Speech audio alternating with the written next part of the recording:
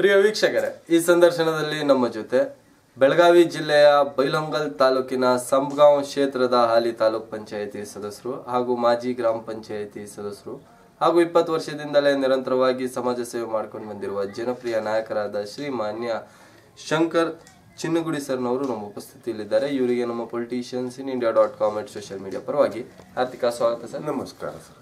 Sir, ನಿಮ್ಮ ಒಂದು ಕಿರು ಪರಿಚಯ ನಮ್ಮ ವೀಕ್ಷಕರ ಮೇಲೆ. ನನ್ನ ಹೆಸರು ಶಂಕರ್ ಮಲ್ಲಪ್ಪ ಚಿನ್ನಗುಡಿ. ನಮ್ಮ ತಂದೆ ಹೆಸರು ಮಲ್ಲಪ್ಪ ಚಿನ್ನಗುಡಿ, ತಾಯಿ ಹೆಸರು ರುದ್ರಮ್ಮ ಅಂತ, ನನ್ನ ಹೆಂಡತಿ ಹೆಸರು ಅನ್ನಪೂರ್ಣ ಅಂತೇಳಿ. ಸರ್, ತಾವು ರಾಜಕೀಯಕ್ಕೆ ಯಾವಾಗ ಪ್ರವೇಶ ಮಾಡಿದೆ? ನಾವು 20 ವರ್ಷದ ಹಿಂದೆ ಪ್ರವೇಶ ಮಾಡಿದ್ದೇನೆ ಸರ್.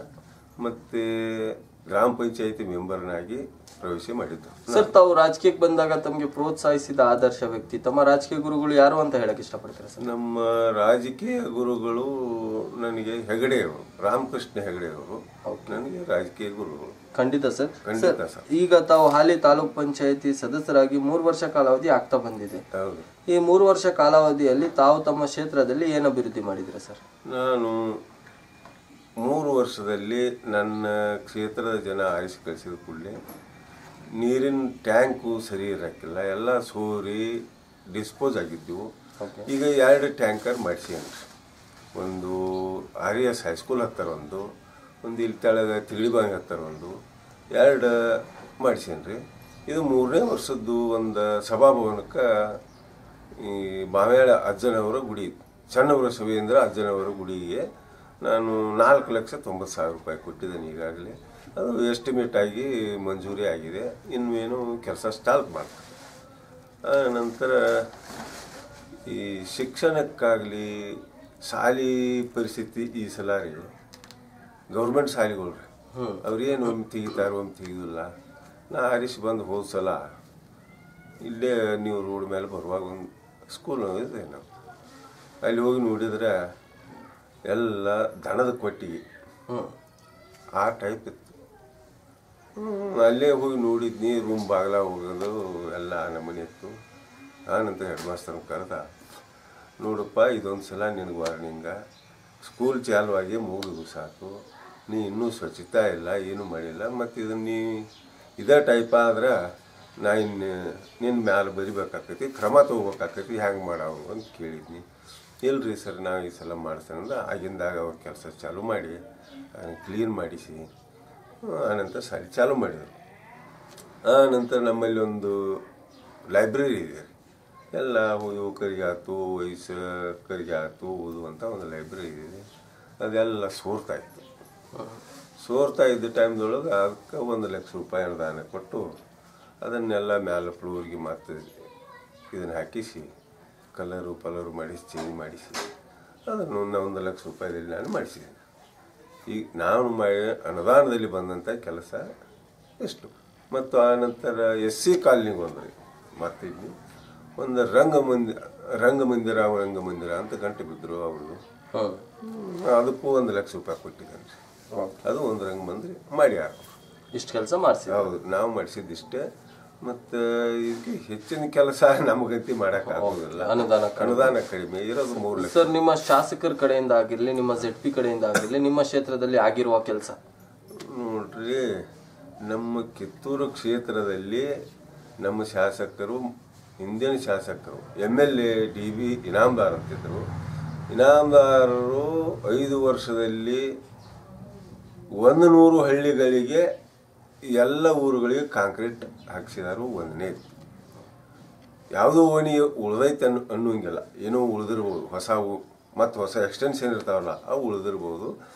ಮತ್ತು ಕುಡಿಯೋ ನೀರಿನ ಪರಿಸ್ಥಿತಿ ರೀ ನಮ್ಮ ಊರು ಒಳಗರಿಗೆ ಏನ್ರಿ, ಒಟ್ಟ ನೀರೇ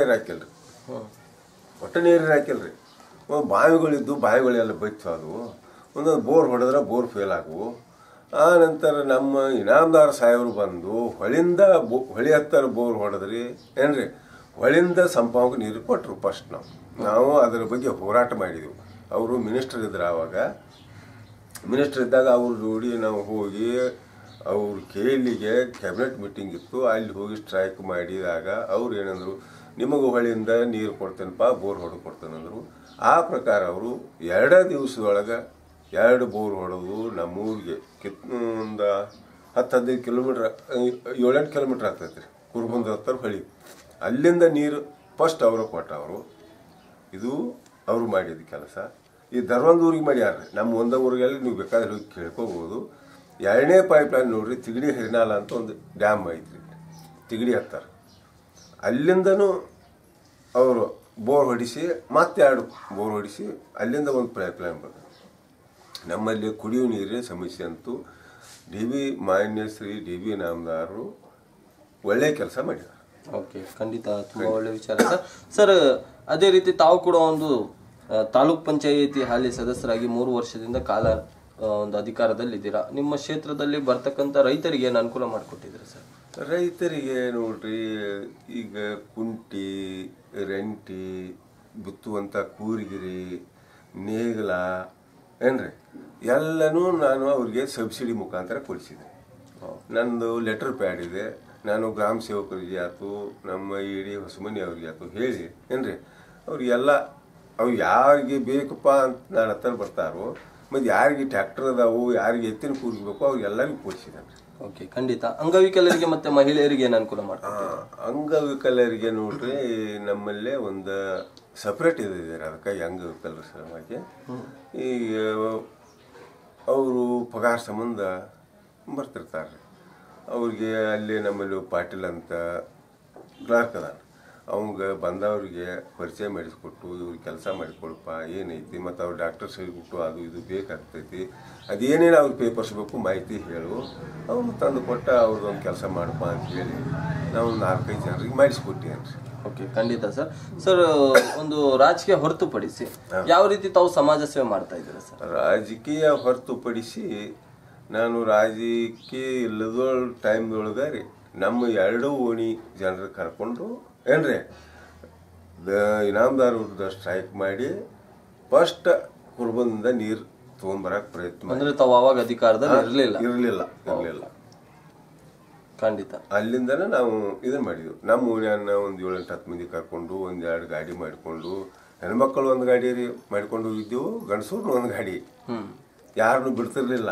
ಅವ್ರ ಕ್ಯಾಬಿನೆಟ್ ಮೀಟಿಂಗ್ ಇದೆ.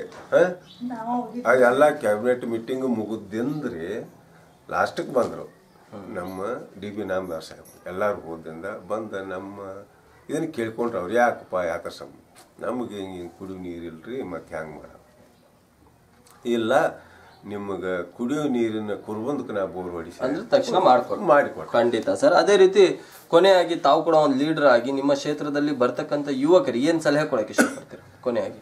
ನೋಡ್ರಿ, ಯುವಕರು ಈಗಿನ ಪರಿಸ್ಥಿತಿ ಒಳಗ ಏನ್ರಿ ಅವರು ಒಳ್ಳೆ ರೀತಿಯಿಂದ ಮೊದಲೇ ಮಾತು ಎಜುಕೇಶನ್ ಮಾಡಿಕೊಳ್ಬೇಕು. ಖಂಡಿತ, ಇದು ನಂದು ಅನಿಸಿಕೆ. ಅದು ಬಿಟ್ಟು ಯಾವ ಬಂದ ಇಲೆಕ್ಷನ್ ಬಂತು ಜೈ ಅಂತಿಂತ ಅಡ್ಡಾಡಿ ಎಕ್ಸಾಮ್ದಲ್ಲಿ ಫೇಲ್ ಆಗಿ ಮನೆಗೆ ಬಂದ್ರ ಅದು ಸರಿ ಅಲ್ಲ ಅಂಥೇಳಿ ನಾನು ಎಷ್ಟೋ ಜನರಿಗೆ ಹೇಳಿದ್ದೀನಿ. ಮತ್ತು ಈಗಾದರೂ ನಾನು ಅಗದಿ ಸೂಕ್ಷ್ಮಲೇ ಹೇಳೋದಿಲ್ಲ ಮತ್ತು ಅವ್ರಿಗೆ ನಮ್ಮ ಮನ್ಯಾನ ಹುಡುಗರಿಗೆ ಆಯ್ತು, ನಮ್ಮ ಊರಾನ ಹುಡುಗರಿಗೆ ಆಯ್ತು, ಏನು ಹಿಂಗೆ ಮಾಡಿದ್ರೆ ತಪ್ಪಾಕೈತಿ, ಚಲೋ ಅಲ್ಲ, ತಂದೆ ತಾಯಿ ಹಿಡಿದಿರ್ತಾರೋ, ಅವ್ರನ್ನ ಹೇಳಿದ್ ಕೇಳಬೇಕು, ನೀವು ಹೆಂಗೇನು ಮಾಡ್ಕೊಂತ ಹೊಂಟ್ರೆ ಹೆಂಗಪ್ಪ ಅಂತ ನನ್ನ ಬುದ್ಧಿ ಮಟ್ಟದೊಳಗೆ ನಾವು ಅವರಿಗೆ ಮಾರ್ಗದರ್ಶನ ಹೇಳ್ತಾರೆ. ಖಂಡಿತ. ನಿಮ್ಮ ಒಂದು ರಾಜಕೀಯ ವಿಚಾರವನ್ನು ನಮ್ಮ ಮತ್ತು ನಮ್ಮ ವೀಕ್ಷಕರ ಮುಂದೆ ಹಂಚ್ಕೊಂಡಿದ್ದಕ್ಕೆ ನಮ್ಮ ಸೋಷಿಯಲ್ ಮೀಡಿಯಾ ಪರವಾಗಿ ತಮಗೆ ಧನ್ಯವಾದಗಳು. ನಮಸ್ಕಾರ. ತಾವು ಕೇಳಿರಲ್ಲ ವೀಕ್ಷಕರೇ, ಹಾಲಿ ತಾಲೂಕ್ ಪಂಚಾಯತಿ ಸದಸ್ಯರಾದ ಶ್ರೀಮಾನ್ಯ ಶಂಕರ್ ಚಿನ್ನಗುಡಿ ಸರ್ನವರ ಮಾತುಗಳು. ಇವರ ಇನ್ನಷ್ಟು ಮಾಹಿತಿಗಾಗಿ ಲಾಗ್ ಆನ್ ಮಾಡಿ www.politiciansinindia.com. ಜೈ ಹಿಂದ್, ಜೈ ಕರ್ನಾಟಕ.